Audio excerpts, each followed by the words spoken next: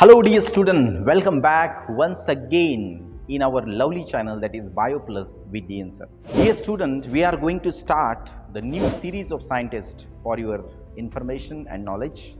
So the first scientist today we are going to discuss about was N Ramachandran. N Ramachandran, an outstanding figure in the field of protein structure, was the founder of the Madras School of Conformational Analysis of Biopolymers.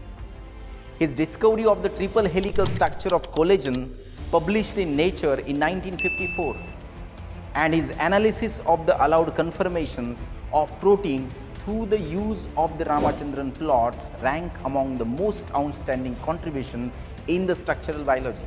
He was born on October 8, 1922 in a small town not far from Cochin on the southwestern coast of India.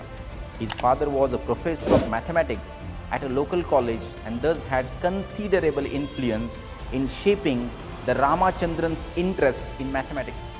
After completing his school years, Ramachandran graduated in 1944 as the top-ranking student in the BSc Honours Physics course of the University of Madras, and he received a PhD from Cambridge University in 1949. While at the Cambridge, Ramachandran met Linus Pauling and was deeply influenced by his publication on models of the alpha and beta structure that directed his attention to solving the structure of collagen.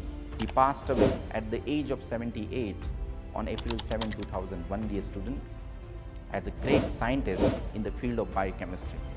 Thank you so much.